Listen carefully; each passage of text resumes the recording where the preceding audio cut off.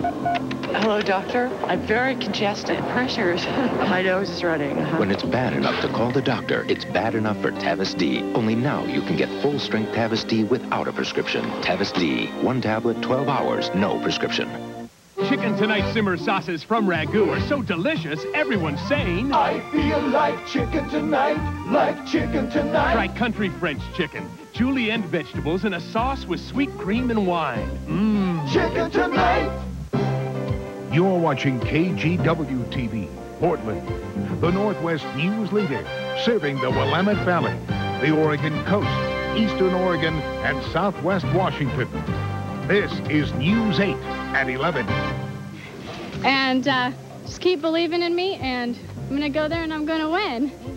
Figure skater Tonya Harding makes a final plea for hometown support as she leaves to compete in the Olympics. Good evening, everyone. I'm Tracy Berry. And I'm Larry Shoop. Tonya Harding's en route to Norway tonight, where she'll compete in the Lillehammer Games. Harding waded through a throng of reporters, fans, and passengers at the Portland airport today. She offered a brief statement before getting on board the commuter plane bound for Seattle. I'm really excited that I'm able to fulfill my dream and being able to compete in the Olympics. And I hope that my performance will be as well as Tommy Moe's performance in the downhill ski. I was really excited when I heard about it. And I just want to thank everyone for their support, and I'm really excited. Harding smiled and chatted with reporters on the plane while waiting to leave Portland. She'll arrive in Lillehammer tomorrow. As Harding arrives there, she's facing the prospect of practicing at the same time as rival Nancy Kerrigan. An appeal by the U.S. Olympic Committee to split practice times for Kerrigan and Harding was turned down today for the third time. The action ensures that the two skaters will be in the same practice group. Harding's expected to begin practicing with Kerrigan in Lillehammer on Thursday. Now, Tonya Harding does have a small group of supporters who will be cheering her on in Lillehammer.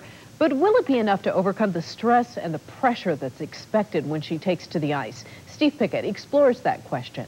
Are you clear, Tonya? While members of the media have pressured Tonya Harding for answers, the real pressure will come when she takes the ice in Lillehammer. As she spins and turns, the weight of suspicion and allegations are firmly attached to her performance. Can she handle it? My gut feeling is that she is tough as heck. His name is Alberto Salazar, a world record holder in the marathon, a former Olympian, and someone who knows well about the pressure of athletic performance. And he also knows about Harding's tenacity and says for her, pressure may be a good thing. She's going to know that more so than ever before, the whole world is going to be watching her. This is it for her, and I just don't see her choking. I mean, I think she's going to fight to the end. That same view comes from this man. John Geevey is an athletic performance consultant, helping athletes work on their mental preparation. And he, too, sees Tonya Harding doing just fine. Concentration is the key, I think, in this process. And Tonya, I believe that is in the right place at the right time. And if she's able to disregard the incident that has occurred, she will be successful. Geevey says Harding certainly has distractions, but her outlet is doing what she does best. And if she can stay focused, the distractions of pressure and stress will not overwhelm what she does best. In Portland, Steve Pickett, News 8.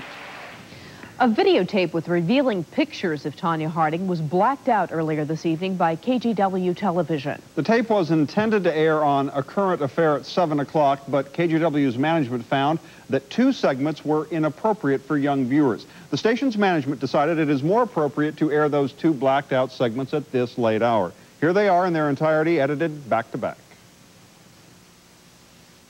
Hi, honey.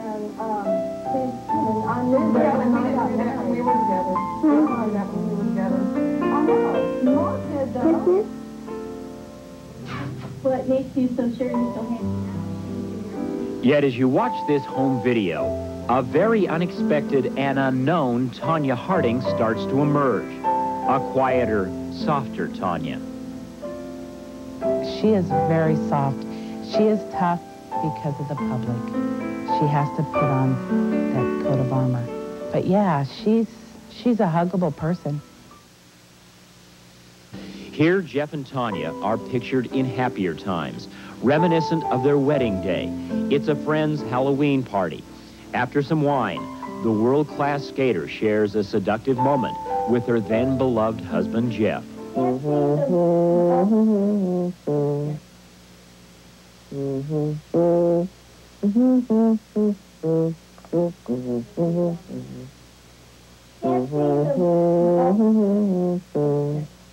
People only see her at the rink or what she does publicly. They don't see what she does behind closed doors. She's a sweetie. Now, the New York Post reports that Harding's ex-husband, Jeff Gillooly, supplied the tape for an undisclosed amount of money. A spokesman for Current Affair refused to say who provided the tape and denies that anyone was paid for it. Tonya Harding's mother is in stable condition tonight after collapsing on the set of the Montel Williams talk show. 54-year-old LaVonna Faye Golden was taken to New York's St. Clair's Hospital after she suddenly collapsed to the floor. Associates rushed to her side and quickly escorted her out of the studio, covered by a friend's coat. During the show's taping, Golden broke down in tears as she talked about her relationship with her daughter. No, I'd have given anything if she'd have given up. Long time ago, I found out it was a sport that no middle class